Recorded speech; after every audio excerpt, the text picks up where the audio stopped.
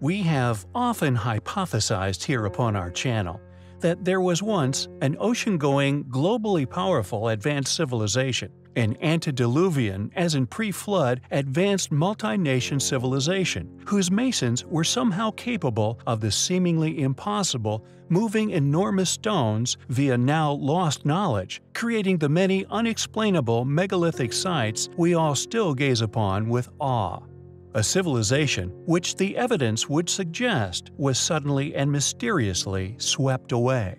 Yet testament to their building abilities and the enormous megaliths incorporated into their still existing structures, they still exist, still to tell a tale, a proof, if not legacy, of their past existence. Yet what became of these people? Presumably the lucky ones who survived.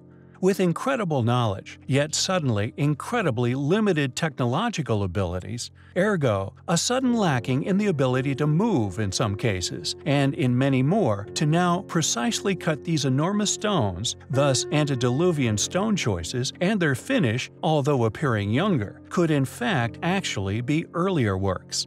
Yet this still surviving knowledge could have aided in what became Neolithic man in their own seemingly impossible ancient feats.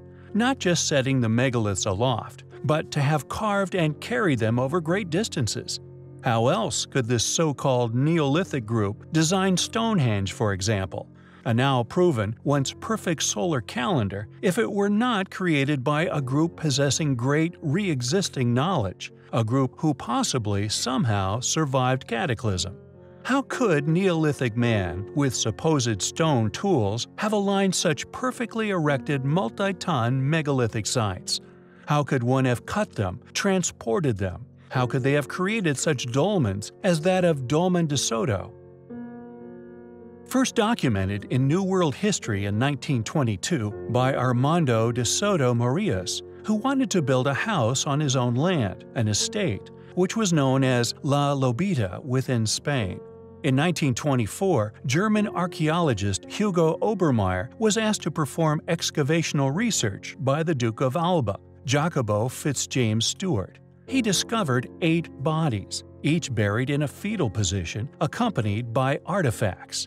Yet what we find incredible in regard to this, and indeed the countless other inexplicable Neolithic sites, dolmens, menhirs, and henges found all over the globe, is the inclusion of stones weighing many hundreds, sometimes thousands of tons in weight, incorporated into the builds and in particular within the Dolmen de Soto.